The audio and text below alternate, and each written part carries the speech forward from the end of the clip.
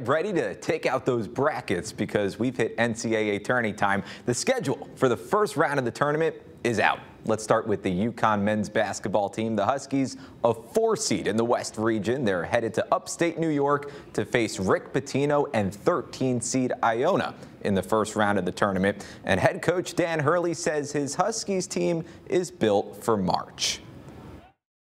We've been a good tournament team, or a great tournament team early, and then, even in the Big East tournament, even as poorly as we played offensively, we still had a chance to play for that championship. So I think we've proven ourselves to play well in tournaments,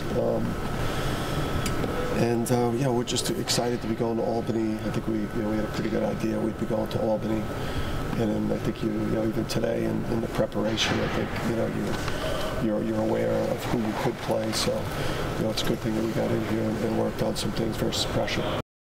Well, this is the highest seeding for UConn men's basketball since 2011. That was when the Huskies won the national title as a 3 seed. Tip-off against Iona is on Friday at 4:30. Now.